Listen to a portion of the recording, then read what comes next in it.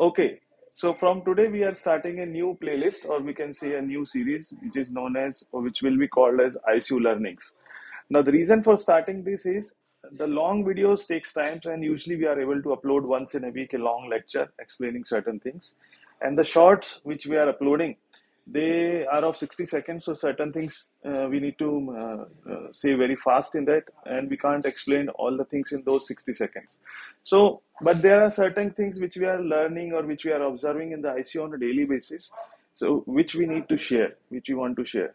So this will be a casual series in which whatever we discovered on that day, or whatever we saw that day, or whatever we got new inputs that day, and which we would like to share with you all.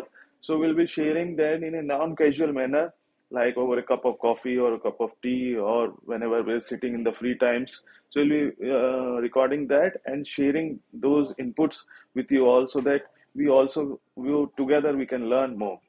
So in that series, so today we'll be discussing two patients.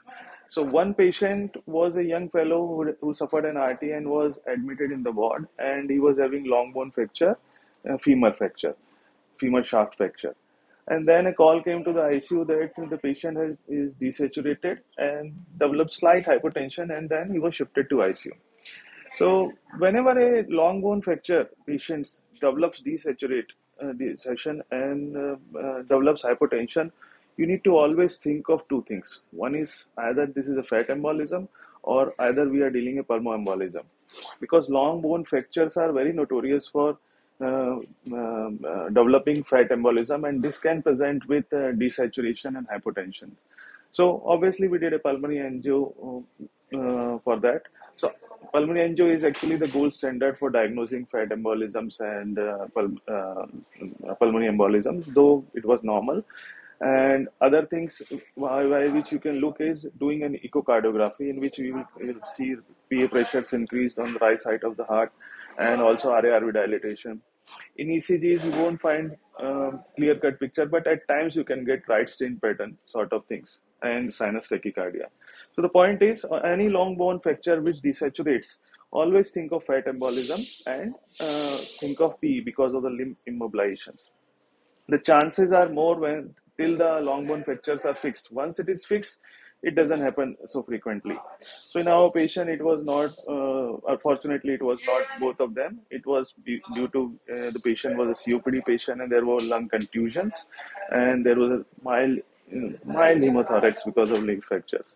So, secondly, regarding lung contusions also, lung contusion doesn't give you a problem on the same day. They starts to flare up on the third and fourth day. So any patient who is having even minimal lung contusion, you should always keep a watch on third and fourth day. If the patient is desaturating, there are chances that lung contusion are flaring up.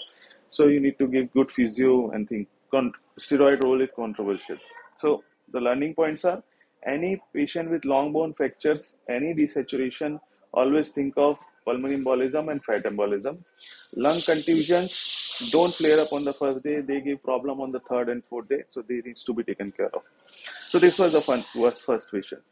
Second patient was a little bit interesting. This was a young lady who presented with us with 1 or 2 days of fever history, and then presented with severe shortness of breath. There was no previous comorbidities.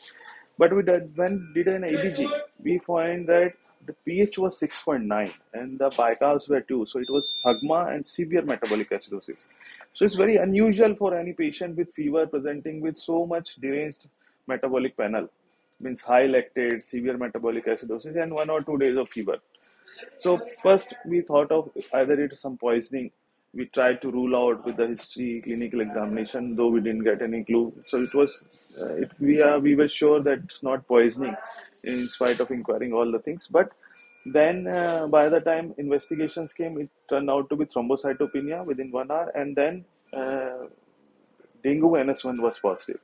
So the patient was in dengue shock syndrome. So whenever a patient with fever or severe metabolic derangement and shock comes to you, always think of tropical diseases which can cause such metabolic derangements, and dengue shock syndrome is one of them. It can present like that.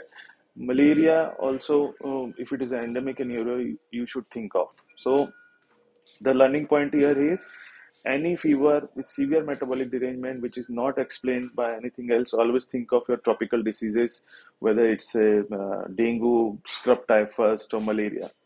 So that's all for today. Hope you like this new learnings ICU learning series.